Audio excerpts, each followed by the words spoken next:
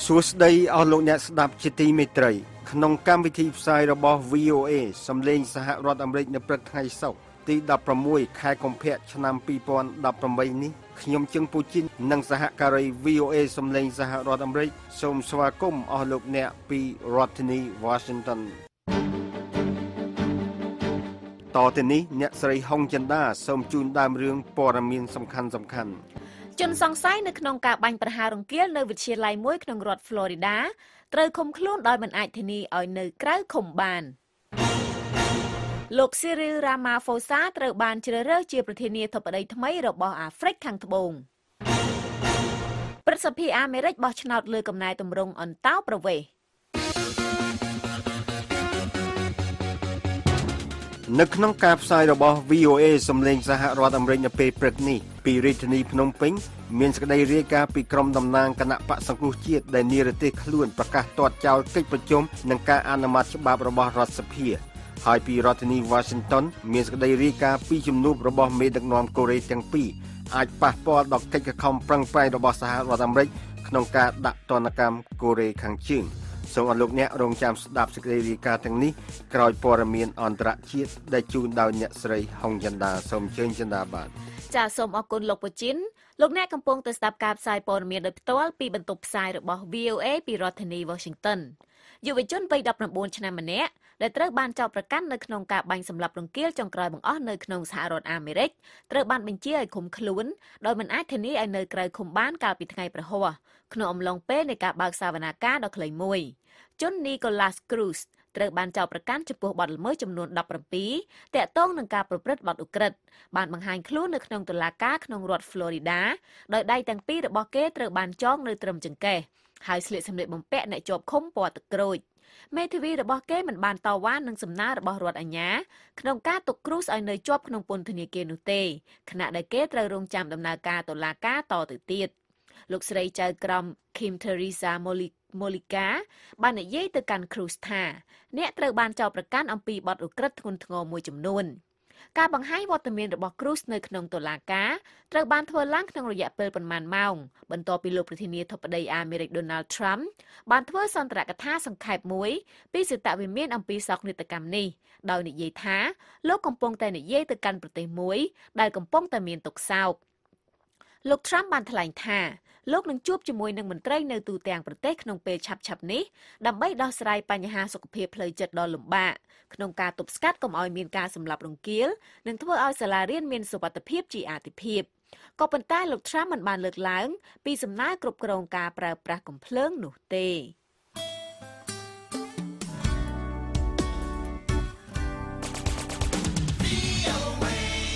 សភាអាហ្វ្រិកខាងត្បូងបានជ្រើសរើសយកលោក Cyril Ramaphosa ជាផ្លូវការឲ្យធ្វើជាប្រធានាធិបតីនៃប្រទេសនេះកាលពីថ្ងៃប្រហ័ស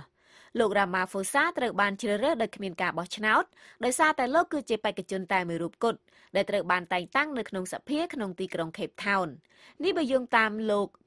Mogeng ដែលជាចៅក្រមជាន់ខ្ពស់បំផុតនៃតុលាការធម្មនុញ្ញអាហ្វ្រិកខាងត្បូងដែលបានថ្លែងទៅកាន់តំណាងរាស្ត្រនៅក្នុងសភាបន្ទាប់ពីការប្រកាសរបស់លោកចៅក្រមជាន់ខ្ពស់តំណាងរាស្ត្រគណៈបកសមាជអាហ្វ្រិកដែលហៅកាត់ថា ANC បាននាំគ្នាច្រៀងនិងរាប់ដើម្បីអបអរសាទរការជ្រើសរើសយកលោក Ramaphosa ត្រូវបានធ្វើឡើងប៉ុន្មានម៉ោងបន្ទាប់ពីលោកប្រធានាធិបតី Jacob Zuma បានលាលែងពីតំណែងភ្លាមប៉ុន្មានថ្ងៃបន្ទាប់ពីគណៈបក ANC ដែលជាគណៈបកកាន់អំណាចបានសម្រេចបណ្តេញលោកចេញពីតំណែងកាលពីដើមសប្តាហ៍នេះដោយសារតែរយៈពេល9ឆ្នាំដែលលោក Zuma បានកាន់តំណែងមានការចោទប្រកាន់ជាច្រើនពាក់ព័ន្ធនឹងអំពើពុករលួយនិងការជាប់គាំងសេដ្ឋកិច្ចជាបន្តបន្ទាប់លោក Ramaphosa ប្រឈមនឹងឧបសគ្គជាច្រើនដែលក្នុងចំណោមនោះក៏មានការស្ដារសេដ្ឋកិច្ចក្នុងប្រទេសដែលជាប់គាំងផងដែរ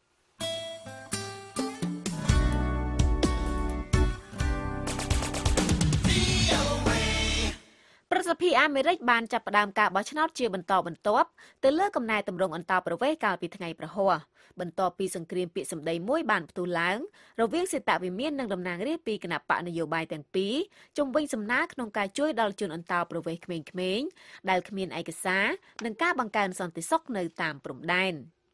នាយករដ្ឋមន្ត្រីប្រទេសអេត្យូពីគឺលោក Haile Mariam Desalegn បានចុះចេញពីតំណែង ទូរទស្សន៍របស់រដ្ឋបានរាយការណ៍កាលពីថ្ងៃប្រហ័សថាលោក Helen Mariam បានដាក់ពាក្យលាលែងពីតំណែងជានាយករដ្ឋមន្ត្រីនិងតំណែងជាប្រធានគណៈបក EPRDF ដែលជាគណៈបកកណ្ដាលអំណាចនៅក្នុងប្រទេសអេធីអូពីសប្តាហ៍ថ្ងៃនេះលោក Helen Mariam វ័យ52ឆ្នាំបានធ្វើជានាយករដ្ឋមន្ត្រីតាំងពីខែកញ្ញាឆ្នាំ2012មកក្រោយពីលោកនាយករដ្ឋមន្ត្រី Meles Zenawi បានទទួលមរណភាពលោក Rex Tillerson រដ្ឋមន្ត្រីក្រសួងការបរទេសអាមេរិកកាលពីថ្ងៃប្រហ័សបានបើកកិច្ចប្រជុំជាមួយនឹងលោកប្រធានាធិបតី Recep Tayyip Erdogan នៃប្រទេសទូគីក្នុងទីក្រុងអង្ការ៉ាដើម្បីព្យាយាមបន្ធូរបន្ថយភាពតានតឹងរវាងប្រទេសជាសមាជិកអង្គការអូតង់ទាំងពីរដែលបានឈានដល់ភាពតានតឹងនឹងគ្នាជាថ្មីទៀតជុំវិញប្រតិបត្តិការដែលនៅកំពុងបន្តរបស់រដ្ឋាភិបាលក្រុងអង្ការ៉ានៅក្នុងប្រទេសស៊ីរីកិច្ចការសំខាន់របស់មន្ត្រីការទូតកម្ពុជារបស់លោកប្រធានាធិបតីអាមេរិក Donald Trump រូបនេះគឺត្រូវបន្ធូរបន្ថយកំហឹងរបស់ទូគីទៅលើគោលនយោបាយរបស់ទូគីនៅក្នុងប្រទេសស៊ីរីដែលនេះគឺជាចំនួនមួយដែលបានបង្កជាវិបត្តិធំបំផុតនៅក្នុងចំណងតាក់ទងទ្វេភាគីរវាងប្រទេសទាំងពីរចាប់តាំងពីសង្គ្រាមអ៊ីរ៉ាក់នៅឆ្នាំ2003មកលោក Rex Tillerson ដែលជាអតីតប្រធានក្រុមហ៊ុនប្រេង ExxonMobil កំពុងតែធ្វើទស្សនកិច្ចក្នុងបណ្ដាប្រទេសមួយចំនួននៅមជ្ឈិមបូព៌ាហើយលោកបានជួបជាមួយនឹងលោក Erdogan នៅឯវិមានប្រធានាធិបតី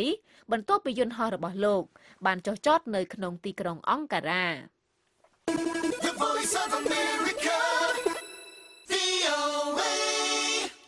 ប៉ាគីស្ថានបានរិះគន់របាយការណ៍ថ្មីមួយរបស់អាមេរិកថាគឺជារឿងដ៏គួរឲ្យសោកស្ដាយយ៉ាងខ្លាំងដែលបានចាត់ទុកអាវុធរបស់ប្រទេសអាស៊ីខាងត្បូងមួយនេះថានៅតែបន្តជាការគំរាមកំហែងដល់ផលប្រយោជន៍របស់អាមេរិកនៅក្នុងតំបន់ការវិតម្លៃការគំរាមកំហែងសកលលោកប្រចាំឆ្នាំក៏សម្គាល់ថាប៉ាគីស្ថានបន្តផលិតអាវុធបរមាណូប្រភេទថ្មីៗជាច្រើនដោយរួមទាំងអាវុធបាញ់ចម្ងាយខ្លីកាំជ្រួចមីស៊ីលបាញ់ចេញពីទឹកសមុទ្រនិងកាំជ្រួចមីស៊ីលផ្លោងបាញ់ចម្ងាយឆ្ងាយផងដែររបាយការណ៍ដែលត្រូវផ្ញើជូនទៅកាន់គណៈកម្មាធិការសភាឲ្យពិនិត្យវិតម្លៃនោះបានសរសេរថាអាវុធបរមាណូប្រភេទថ្មីៗទាំងនេះនឹងនាំឲ្យមានហានិភ័យថ្មីដល់សន្តិសុខនៅក្នុងតំបន់លោកមហាម៉ាត់ Faisal អ្នកនាំពាក្យក្រសួងការបរទេសបានរិះគន់របាយការណ៍នេះកាលពីថ្ងៃប្រហ័សចំពោះការដែលផ្ដោតជាអវិជ្ជមានទៅលើប្រទេសប៉ាគីស្ថានតែមួយលោកប្រធានាធិបតីអាមេរិក Donald Trump កាលពីថ្ងៃប្រហ័សបានបដិញ្ញាថានឹងដោះស្រាយបញ្ហាសុខភាពដ៏លំបាកហើយនឹងធ្វើឲ្យសាលារៀនកាន់តែមានសុវត្ថិភាពក្លាយជាអាទិភាពកម្ពុជារបស់លោកប៉ុន្តែលោកបានធ្វើឲ្យអ្នកតស៊ូមតិលើការត្រួតត្រាកំភ្លើងមិនពេញចិត្តដោយសារតែលោកមិនបានលើកឡើងពីបញ្ហាដែលប្រតិកម្មទៅនឹងការសម្លាប់រង្គាលក្រោយបង្អស់នៅឯសាលាអាមេរិកកាំងមួយនោះទេមួយថ្ងៃបន្ទាប់ពីយុវជនម្នាក់ដែលមានវ័យ19ឆ្នាំមានកំភ្លើងពាក់កណ្ដាលស្វ័យប្រវត្តិដ៏មានអានុភាពបានបាញ់សម្លាប់មនុស្សអស់យ៉ាងហោចណាស់ចំនួន17នាក់នៅឯវិទ្យាល័យ Marjory Stoneman Douglas ក្នុងសង្កាត់ Broward រដ្ឋ Florida លោក Trump បានទទួលស្គាល់ថាលោកមានការសោកស្ដាយហើយលោកក៏បានប្រកាសថាលោកនឹងធ្វើដំណើរទស្សនកិច្ចទៅកាន់សហគមន៍ Parkland ដើម្បីជួបជាមួយនឹងក្រុមគ្រួសាររបស់ជនរងគ្រោះនិងមន្ត្រីនៅក្នុងតំបន់នោះផងដែរ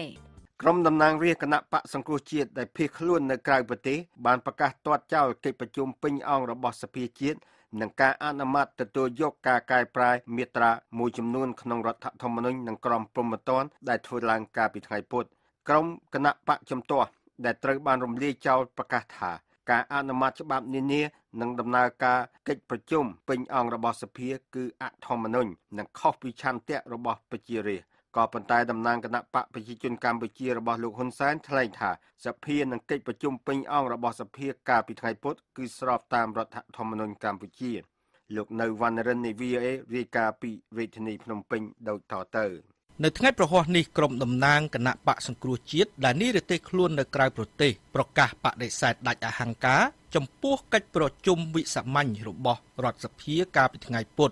ជាពេលដែលរដ្ឋសភាមានតែសមាជិកមកពីគណៈបកកណ្ដាលអំណាចនិងគណៈបកដែលគាំទ្រខ្លួនសម្រាប់អនុម័តលើសេចក្តីព្រាងវិសោធនកម្មច្បាប់រដ្ឋធម្មនុញ្ញនិងក្រមព្រហ្មទណ្ឌរួមទាំងច្បាប់ផ្សេងៗមួយចំនួនទៀត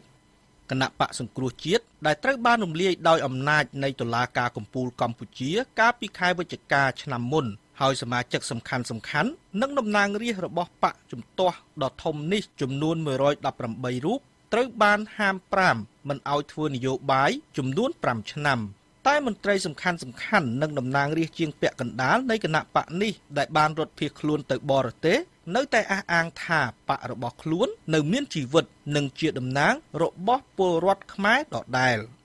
នៅក្នុងសេចក្តីថ្លែងការណ៍មួយរបស់ខ្លួនដែលចេញផ្សាយពីក្រៅប្រទេសនិងចែកចាយឲ្យអ្នកសារព័ត៌មានកាលពីថ្ងៃប្រហ័សនេះឲ្យដឹងថាគណៈបកសង្គ្រោះជាតិដែលមានអាសនៈសភាចំនួន55ក្នុងចំណោម123អាសនៈប្រកាសបដិសេធដាច់អហង្ការចំពោះកិច្ចប្រជុំវិសាមញ្ញរបស់រដ្ឋសភាកាលពីថ្ងៃពុធទី14ខែកុម្ភៈកន្លងទៅក្នុងសេចក្តីថ្លែងការណ៍ដដែលបន្តថាការអនុម័តសេចក្តីព្រាងច្បាប់ស្តីពីវិសោធនកម្មរដ្ឋធម្មនុញ្ញវិសោធនកម្មក្រមព្រហ្មទណ្ឌសេចក្តីព្រាងច្បាប់ស្តីពីការរៀបចំនិងប្រព្រឹត្តទៅនៃក្រមប្រឹក្សាធម្មនុញ្ញនិងសេចក្តីព្រាងច្បាប់យល់ព្រមលើកិច្ចព្រមព្រៀងស្តីពីការជំរុញនិងសម្រួលពាណិជ្ជកម្មតំបន់ត្រីកោណអភិវឌ្ឍកម្ពុជាឡាវវៀតណាមគឺមិនមានធម្មនុញ្ញភាពនោះទេព្រោះរដ្ឋសភាបច្ចុប្បន្ននេះពុំមានលក្ខណៈសម្បត្តិគ្រប់គ្រាន់តំណាងឆន្ទៈប្រជាពលរដ្ឋខ្មែរស្របតាមរដ្ឋធម្មនុញ្ញឡើយសេចក្តីថ្លែងការណ៍ដដែលរបស់ក្រុមគណៈបកជំទាស់សង្គ្រោះជាតិបានសរសេរក្នុងន័យដើមយ៉ាងដូចនេះថា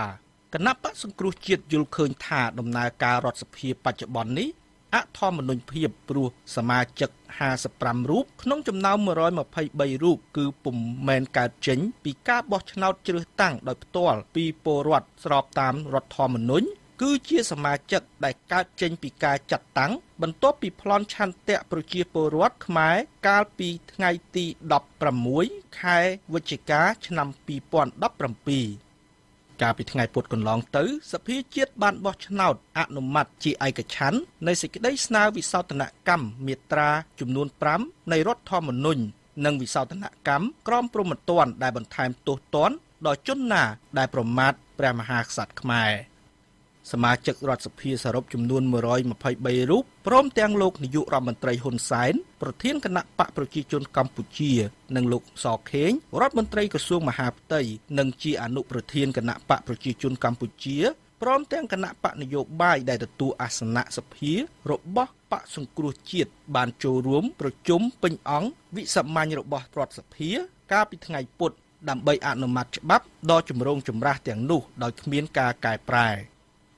យ៉ាងណាក៏ដោយអ្នកនាំពាក្យរបស់គណៈបកកណ្ដាលអំណាចលោកសុកអេសានបញ្ជាក់ប្រាប់ VOA នៅថ្ងៃប្រហ័សនេះថាសភាកម្ពុជានិងប្រជាពលរដ្ឋកម្ពុជាមិនត្រូវការយល់ព្រមពីក្រមជំទាស់ដែលរត់ភៀសខ្លួននៅក្រៅប្រទេសនោះទេសម្រាប់ការអនុម័តច្បាប់នានានៅក្នុងប្រទេសកម្ពុជាលោកថាការអនុម័តច្បាប់កាលពីថ្ងៃពុធកន្លងទៅដោយការយល់ស្របពីតំណាងរាស្ត្រទាំង123រូបគឺស្របតាមរដ្ឋធម្មនុញ្ញកម្ពុជាទៅហើយលោកសុកអេសានថ្លែងយ៉ាងដូចនេះមានវិណាទាមទារឲ្យគាត់ទទួលស្គាល់គាត់មានឋានៈនីតិអីដែលឲ្យគាត់ទទួលស្គាល់នោះសភាគេអនុម័តត្រឹមត្រូវតាមគោលការណ៍ច្បាប់ទៅតាមបទបញ្ជាផ្ទៃក្នុងរបស់រដ្ឋសភាឥឡូវគេអនុម័តរួចហើយដូចជាមានបញ្ហាទាមទារឲ្យគាត់ទទួលស្គាល់មិនទទួលស្គាល់អីគាត់ចង់ទទួលស្គាល់ក៏ដោយមិនទទួលស្គាល់ក៏ដោយអានឹងវាហាក់ដូចជាឆ្កែចេះតែព្រុសមនុស្សដើរចេះតែដើរឲ្យតែដើរត្រង់ផ្លូវវាមានបញ្ហាអីសេចក្តីថ្លែងការណ៍របស់ក្រុមតំណាងរាស្ត្រគណៈបកសង្គ្រោះជាតិដែលភៀសខ្លួននៅក្រៅប្រទេសបានធ្វើឡើងមួយថ្ងៃក្រោយការរិះគន់របស់អង្គការឃ្លាំមើលសិទ្ធិមនុស្ស Human Rights Watch ចំពោះការធ្វើវិសោធនកម្មច្បាប់ដ៏សំខាន់ទាំងនេះអង្គការឃ្លាំមើលសិទ្ធិមនុស្ស Human Rights Watch ដែលបានហៅសភាខ្មែរថាសភាប្រថាប់ត្រាបានបញ្ជាក់កាលពីថ្ងៃពុធម្សិលមិញថាការធ្វើវិសោធនកម្មច្បាប់ទាំងនោះនឹងប្រមូលផ្ដុំអំណាចឲ្យគណៈបកកណ្ដាលអំណាចរបស់លោកហ៊ុនសែនក្នុងការរឹតបន្តឹងសិទ្ធិបញ្ចេញមតិនៅក្នុងប្រទេសកម្ពុជាលោក Brett Adams នាយកអង្គការឃ្លាំមើលសិទ្ធិមនុស្ស Human Rights Watch ត្រូវបានគេស្រង់សម្ដីដើមក្នុងសេចក្តីប្រកាសព័ត៌មានដដែលយ៉ាងដូចនេះបន្តិចម្ដងនាយករដ្ឋមន្ត្រីហ៊ុនសែនបានបង្កើតច្បាប់និងប្រព័ន្ធនយោបាយដើម្បីពង្រឹងខ្លួនលោកទៅនឹងការគ្រប់គ្រងប្រទេសដោយអាជ្ញាធរតែមួយគត់ដោយមិនមានបកប្រឆាំងឬក្រុមជំទាស់ការធ្វើវិសោធនកម្មថ្មីនេះជាសញ្ញានៃការរំកិលទៅរកលទ្ធិផ្ដាច់ការយ៉ាងច្បាស់ក្រឡែតរបាំងលទ្ធិប្រជាធិបតេយ្យត្រូវបានដកចេញអ្នកនាំពាក្យរបស់គណៈបកប្រជាជនកម្ពុជាលោកសុកអេសានថ្លែងថារូបលោកនិងគណៈបកប្រជាជនកម្ពុជា មិនមានអ្វីគួរឲ្យភ្ញាក់ផ្អើលចំពោះការរិះគន់របស់លោក Brett Adams នោះទេហើយការអនុម័តច្បាប់នៅក្នុងប្រទេសកម្ពុជាមិនតម្រូវឲ្យមានការយល់ព្រមពីប្រធានអង្គការសិទ្ធិមនុស្សរូបនេះផងដែរក៏ប៉ុន្តែលោកទទួលស្គាល់ថាការអនុម័តសេចក្តីព្រាងវិសោធនកម្មច្បាប់ទាំងពីរនោះគឺដើម្បីបន្ថែមអំណាចដល់គណៈបកប្រជាជនកម្ពុជារបស់លោកចូលបើមិនពង្រឹងអំណាចយ៉ាងម៉េចបុកគេអ្នកមានអំណាចគេមិនពង្រឹងអំណាចមិនបដ ாய் ធ្វើបដិវត្តពណ៌ផ្ដួលរំលោភដោយខុសច្បាប់ដោយរំលោភលើគោលការណ៍លទ្ធិជាតិបតេយ្យមិនបានអាហ្នឹងត្រូវតែចាប់ដាក់គុកហើយនឹងត្រូវតែលុបចោលត្រូវតែរំលាយចោលហើយអាហ្នឹងគណៈបកណាដែលប្រព្រឹត្តល្មើសច្បាប់នោះឯងបើទោះជាមានការបដិសេធដាច់អហង្ការរបស់គណៈបកជំទាស់នៅក្រៅប្រទេសនិងការរិះគន់របស់អង្គការសិទ្ធិមនុស្សក៏ដោយលោកសុកអេសានបន្តថាវិសោធនកម្មច្បាប់រដ្ឋធម្មនុញ្ញនិងក្រមព្រហ្មទណ្ឌរួមទាំងសេចក្តីព្រាងច្បាប់ផ្សេងទៀតដែលរដ្ឋសភាបានអនុម័តកាលពីថ្ងៃពុធម្សិលមិញនេះនឹងត្រូវបញ្ជូនទៅព្រឹទ្ធសភាហើយក្រោយមកនឹងថ្វាយដល់ព្រះមហាក្សត្រដើម្បីឡាយព្រះហស្ថលេខាដាក់ឲ្យប្រើប្រាស់ដោយគ្មានឧបសគ្គអ្វីនោះឡើយរាយការណ៍ពីរាជធានីភ្នំពេញខ្ញុំនៅវណ្ណរិន VOA នានាព្រួយបារម្ភថាការអញ្ជើញរបស់មេដឹកនាំកូរ៉េខាងជើងគីមចុងអ៊ុនឲ្យប្រធានាធិបតីកូរ៉េខាងត្បូងលោកមូនជាអ៊ីងទៅធ្វើទស្សនកិច្ចក្នុងប្រទេសកូរ៉េខាងជើងអាចប៉ះពាល់ដល់ការខំប្រឹងប្រែងរបស់សហរដ្ឋអាមេរិកនៅក្នុងការដាក់សម្ពាធលើរដ្ឋាភិបាលក្រុងព្យុងយ៉ាងឲ្យបញ្ឈប់កម្មវិធីនុយក្លេអ៊ែរនិងគ្រាប់ផ្លោងមីស៊ីលរបស់ខ្លួនលោកចុងស៊ូអូនៃ VOA រាយការណ៍អំពីរឿងនេះពីរដ្ឋធានី Washington លោកភីសភាដានិងអ្នកស្រីស៊ូពេជ្រចិន្តាប្រាយសម្រួលសេចក្តីរាយការណ៍នេះជូនដូចតទៅការអញ្ជើញរបស់មេដឹកនាំកូរ៉េខាងជើងលោកគីមចុងអ៊ុនឲ្យមេដឹកនាំកូរ៉េខាងត្បូងលោកមូនជាអ៊ីនទៅធ្វើទស្សនកិច្ចនៅក្នុងទីក្រុងព្យុងយ៉ាងអាចធ្វើឲ្យប៉ះពាល់ដល់កិច្ចប្រឹងប្រែងការទូតរបស់រដ្ឋាភិបាលរបស់ប្រធានាធិបតីអាមេរិកលោក Donald Trump ក្នុងការដាក់សម្ពាធលើប្រទេសកូរ៉េខាងជើងឲ្យលះបង់កម្មវិធីអាវុធនុយក្លេអ៊ែររបស់ខ្លួននេះបើតាមការបញ្ជាក់របស់អ្នកវិភាគនានាលោកគីមចុងអ៊ុនបានអញ្ជើញលោកមូនជាអ៊ីនតាមរយៈប្អូនស្រីរបស់លោកគឺអ្នកស្រីគីមយ៉ូចុងអ្នកស្រីគីមយ៉ូចុងបានធ្វើទស្សនកិច្ចនៅក្នុងប្រទេសកូរ៉េខាងត្បូងដែលជាផ្នែកមួយនៃការចូលរួមរបស់គណៈប្រតិភូកូរ៉េខាងជើងនៅក្នុងព្រឹត្តិការណ៍កីឡាអូឡ িম্প ិករដូវរងានៅក្នុងទីក្រុងព្យុងឆាងប្រទេសកូរ៉េខាងត្បូងនេះបើតាមការបញ្ជាក់របស់ការិយាល័យប្រធានាធិបតីកូរ៉េខាងត្បូងកាលពីថ្ងៃទី10ខែកុម្ភៈកន្លងទៅនេះលោកមូនជាអ៊ីនបានបញ្ជាក់ថាលោកចង់បង្កើតបរិយាកាសឲ្យស្ថានភាពដូចនេះកើតឡើងនេះបើតាមការបញ្ជាក់របស់ការិយាល័យប្រធានាធិបតីកូរ៉េខាងត្បូងគំនិតព្រួយផ្ដើមផ្នែកការទូតរបស់កូរ៉េខាងជើងនេះបានកើតឡើងស្របពេលដែលមានការកើនឡើងនៅការដាក់សម្ពាធពីអន្តរជាតិដែលដឹកនាំដោយសហរដ្ឋអាមេរិកក្នុងគោលបំណងដើម្បីដាក់សម្ពាធជាអតិបរមាទាំងផ្នែកសេដ្ឋកិច្ចនិងផ្នែកការទូតលើរបបដឹកនាំកូរ៉េខាងជើងអតីតមន្ត្រីរដ្ឋាភិបាលសហរដ្ឋអាមេរិកនិងអ្នកវិភាគនានាបានបញ្ជាក់ថាវិធានការរបស់កូរ៉េខាងជើងដូចនេះអាចធ្វើឲ្យលោកមូនជាអ៊ីនមានការខ្វែងគំនិតគ្នាជាមួយនឹងរដ្ឋាភិបាលរបស់លោក Trumpលោកមូនជាអ៊ីនគឺជាអ្នកគាំទ្រយុទ្ធនាការដាក់សម្ពាធរបស់លោក Trump ហើយស្របពេលនោះដែរលោកក៏ជាអ្នកចង់បន្តឲ្យមានការចរចាជាមួយនឹងកូរ៉េខាងជើងផងដែរលោក Robert Manning សមាជិកជាន់ខ្ពស់នៃអង្គការ Atlantic Council បានថ្លែងថាការអញ្ជើញនេះគឺជាវិធានការយ៉ាងច្បាស់ក្រឡែតរបស់លោកគីមចុងអ៊ុនក្នុងការធ្វើឲ្យមានការបែកបាក់រវាងរដ្ឋាភិបាលក្រុង Washington និងរដ្ឋាភិបាលក្រុងសេអ៊ូលលោកគីមចុងអ៊ុនមានជំនាញយ៉ាងពិតប្រាកដខាងទំនាក់ទំនងសាធារណៈទាក់ទិននឹងការប្រជុំនេះនិងជំនាញខាងទាញយកប្រយោជន៍ពីអារម្មណ៍ដែលចង់ឲ្យមានការរួបរวมគ្នារវាងកូរ៉េទាំងពីរកាលពីអតីតកាលការប្រជុំរវាងកូរ៉េទាំងពីរជារឿយៗបណ្ដាលឲ្យមានការផ្ដល់ជំនួយផ្នែកសេដ្ឋកិច្ចដ៏ក្រាស់ក្រែលទៅឲ្យរដ្ឋាភិបាលក្រុងព្យុងយ៉ាងប្រសិនបើលោកមូនជេអ៊ីនធ្វើតាមអ្វីដែលមេដឹកនាំកូរ៉េខាងត្បូងធ្លាប់ធ្វើកាលពីលើកមុនវាអាចប៉ះពាល់ដល់យុទ្ធនាការរបស់រដ្ឋាភិបាលលោក Trump ក្នុងការដាក់សម្ពាធលើកូរ៉េខាងជើងនេះបើតាមការបញ្ជាក់របស់លោក Ken Goss ប្រធានក្រុមកិច្ចការអន្តរជាតិនៃមជ្ឈមណ្ឌល Center for Naval Analysisលោក Ken Goss បានកត់សម្គាល់ឃើញថាប្រសិនបើជំនុំនេះឈានទៅដល់ការផ្ដាល់ជំនួយនោះវាប្រកាសជាបំផ្លាញដល់យុទ្ធសាស្ត្រដាក់សម្ពាធជាអតិបរមាលើកូរ៉េខាងជើងជាក់ជាមិនខានលោកថ្លែងយ៉ាងដូចនេះចង់សម្ដៅទៅលើកិច្ចប្រជុំរវាងកូរ៉េទាំងពីរដែលកូរ៉េខាងជើងបានស្នើឡើងលោក Bruce Klinger អតីតអ្នកវិភាគរបស់ទីភ្នាក់ងារ CIA ដែលនាពេលបច្ចុប្បន្ននេះជាអ្នកស្រាវជ្រាវជាន់ខ្ពស់នៃអង្គការ Heritage Foundation បានព្រមានថារ រដ្ឋាភិបាលកូរ៉េខាងត្បូងអាចរំលោភលើការដាក់ទណ្ឌកម្មអន្តរជាតិក្នុងការផ្តល់ជំនួយសេដ្ឋកិច្ចដល់រដ្ឋាភិបាលកូរ៉េខាងជើងលោក Bruce Clinton និយាយយ៉ាងដូចនេះថាលោក Moon Jae-in គួរតែដឹងថាការផ្តល់នូវផលប្រយោជន៍ផ្នែកសេដ្ឋកិច្ចសម្រាប់កាយវិការបែបនិមិត្តរូបរបស់កូរ៉េខាងជើងគឺមិនត្រឹមតែមិនទទួលបានលទ្ធផលអ្វីនោះទេប៉ុន្តែថែមទាំងអាចរំលោភលើទណ្ឌកម្មរបស់អង្គការសហប្រជាជាតិទៀតផងរដ្ឋាភិបាលរបស់លោក Moon Jae-in បានប្រឡូកនៅក្នុងការធ្វើឲ្យមានតុល្យភាពរវាងរដ្ឋាភិបាលក្រុងព្យុងយ៉ាងនិងរដ្ឋាភិបាលក្រុង Washington ដែលជាសម្ព័ន្ធមិត្តដ៏យូរអង្វែងរបស់កូរ៉េខាងត្បូងបន្ទាប់ពីលោក Kim Jong-un បានបញ្ជាក់អំពីការបញ្ជូនក្រុមគណៈប្រតិភូរបស់កូរ៉េខាងជើងទៅចូលរួមនៅក្នុងកីឡាអូឡ িম্প ិកនៅកូរ៉េខាងត្បូងលោក Moon Jae-in បានសម្របសម្រួលតាមការចង់បានរបស់កូរ៉េខាងជើងពាក់ព័ន្ធនឹងការចូលរួមនៅក្នុងកីឡាអូឡ িম্প ិកនេះក្នុងក្តីសង្ឃឹមថាអាចបញ្ចុះបញ្ចូលរដ្ឋាភិបាលក្រុងព្យុងយ៉ាងឲ្យវិលមកកាន់តុចរចាឡើងវិញដើម្បីពិភាក្សាអំពីបញ្ហាគ្មានអាវុធនុយក្លេអ៊ែរស្របពេលនោះដែរលោក Moon Jae-in ក៏បានព្យាយាមបន្ធូរបន្ថយក្តីកង្វល់របស់រដ្ឋាភិបាលសហរដ្ឋអាមេរិកដែលបារម្ភថាកូរ៉េខាងជើងបានធ្វើការតាក់ទាញការគាំទ្រនៅឯកីឡាអូឡ িম্প ិកដើម្បីបន្ធូរបន្ថយការដាក់ទណ្ឌកម្មនិងមានពេលដើម្បីធ្វើឲ្យសម្រេចបាននូវកម្មវិធីអាវុធនុយក្លេអ៊ែររបស់ខ្លួនបើតាមការបញ្ជាក់របស់លោក Robert Manning នៃអង្គការ Atlantic Council វិញការអញ្ជើញរបស់កូរ៉េខាងជើងនេះបានធ្វើឲ្យរដ្ឋាភិបាលកូរ៉េខាងត្បូងស្ថិតក្នុងស្ថានភាពដ៏លំបាកមួយដែលកូរ៉េខាងត្បូងចាំបាច់ត្រូវបង្ហាញឲ្យឃើញថាកិច្ចប្រឹងប្រែងរបស់ខ្លួននឹងផ្ដល់លទ្ធផលជាផ្លែផ្កាលោក Robert Manning បានថ្លែងយ៉ាងដូចនេះថា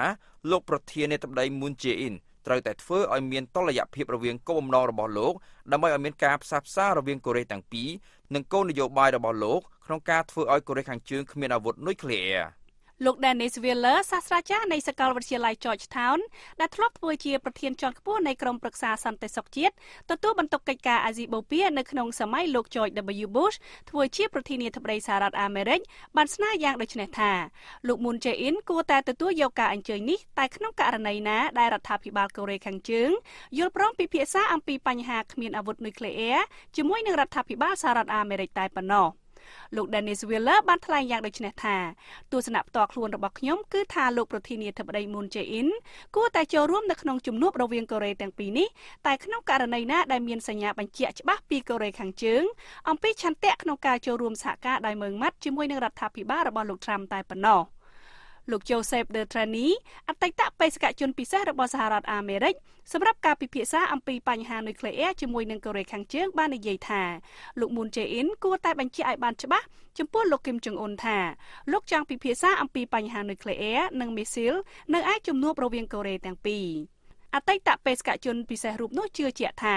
លោក Moon Jae-in គួរតែប្រើប្រាស់កិច្ចប្រជុំនេះដើម្បីជាឱកាសមួយក្នុងការជំរុញឲ្យលោក Kim Jong-un ទទួលស្គាល់ការសន្យារបស់អតីតមេដឹកនាំកូរ៉េខាងជើងលោក Kim Jong-il ក្នុងការធ្វើឲ្យកូរ៉េខាងជើងគ្មានអាវុធនុយក្លេអ៊ែរ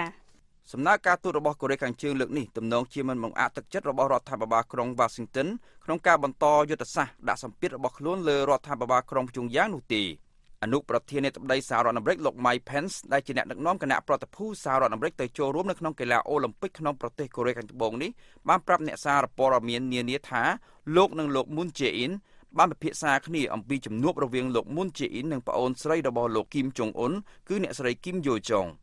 លោក Mike Pence បានបន្ថែមថាលោកនៅតែមានទំនុកចិត្តចំពោះការគាំទ្ររបស់រដ្ឋាភិបាលក្រុងសេអ៊ូលលើយុទ្ធសាស្ត្រដាក់សម្ពាធរបស់សហរដ្ឋអាមេរិកលើប្រទេសកូរ៉េខាងជើងដដែលលោក Mike Pence បានបញ្ជាក់យ៉ាងដូចនេះថាមិនមានការខ្វែងគំនិតគ្នារវាងសហរដ្ឋអាមេរិកប្រទេសកូរ៉េខាងត្បូងនិងប្រទេសជប៉ុនទាក់ទិននឹងភាពចាំបាច់នៃការបន្តធ្វើឲ្យប្រទេសកូរ៉េខាងជើងនៅឯកាទាំងផ្នែកសេដ្ឋកិច្ចនិងការទូតរហូតទាល់តែកូរ៉េខាងជើងលះបង់កម្មវិធីនុយក្លេអ៊ែរនិងគ្រាប់ផ្លោមមីស៊ីលរបស់ខ្លួននោះទេពីរដ្ឋធានី Washington ខ្ញុំភីសុភាដាខ្ញុំស៊ូពេជ្រចិន្តា VOA នៅក្នុងការផ្សាយរបស់ VOA សម្លេងសហរដ្ឋអាមេរិកនៅរាត្រីនេះសូមអស់លោកអ្នករងចាំស្ដាប់សេចក្តីរាយការណ៍របស់នាយកព័ត៌មាន VOA ពីប្រទេសកម្ពុជាតំបន់អាស៊ីនិងពីជុំវិញពិភពលោក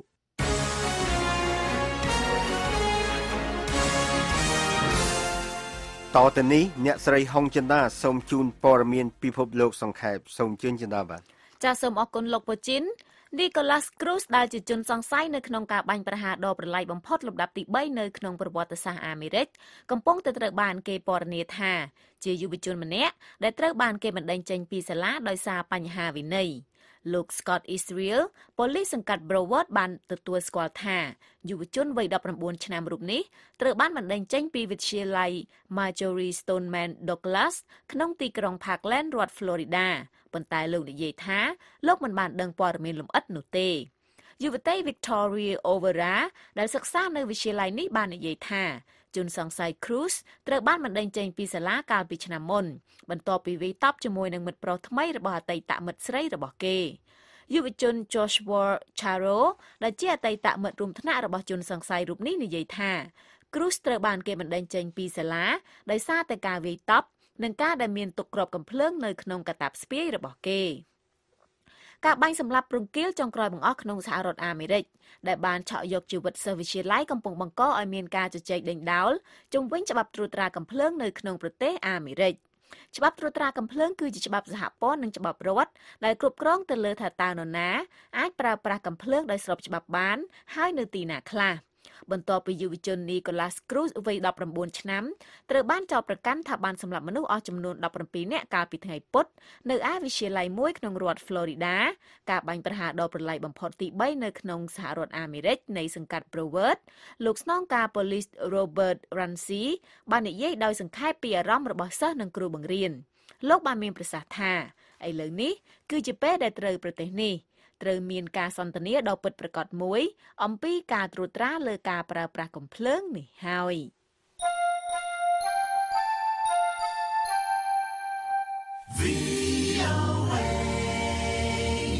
លោកប្រធានាធិបតី Nicolas Maduro នៃប្រទេស Venezuela បាននិយាយកាលពីថ្ងៃប្រហ័សថាលោកនឹងចូលរួមក្នុងកិច្ចប្រជុំកំពូលនៃបណ្ដាប្រទេសនៅអត្តគោលខាងលិចក្នុងខែមេសាខាងមុខនេះបើទោះបីជាប្រទេសពេរូដែលជាម្ចាស់ផ្ទះនិយាយថាមិនស្វាគមន៍រូបលោកក៏ដោយលោកម៉ាឌូរ៉ូបានថ្លែងនៅក្នុងសន្និសីទសារព័ត៌មានមួយក្នុងទីក្រុងការ៉ាកាសថាតើពួកគេខ្លាចខ្ញុំឬមិនចង់ឲ្យខ្ញុំទៅកាន់ទីក្រុងលីម៉ាប៉ុន្តែគេនឹងឃើញខ្ញុំនៅទីនោះមន្ត្រីយោធាកម្ពុជារបស់អាមេរិកម្នាក់បានថ្លែងកាលពីថ្ងៃប្រហ័សថាពន្ធនាគារនៅ Guantanamo Bay កំពុងតែត្រៀមទទួលជនដែលត្រូវឃុំឃាំងបន្ថែមទៀតប៉ុន្តែនៅមិនទាន់បានទទួលបញ្ជាដើម្បីធ្វើវានៅឡើយទេលោកប្រធានាធិបតីអាមេរិក Donald Trump កាលពីខែមុនបានចុះហត្ថលេខាទៅលើបទបញ្ជាប្រធានាធិបតីមួយដែលដកចេញនៅបទបញ្ជារបស់លោកអតីតប្រធានាធិបតី Barack Obama កាលពីឆ្នាំ2009ដែលមានគោលបំណងបិទពន្ធនាគាររបស់អាមេរិកមួយនេះ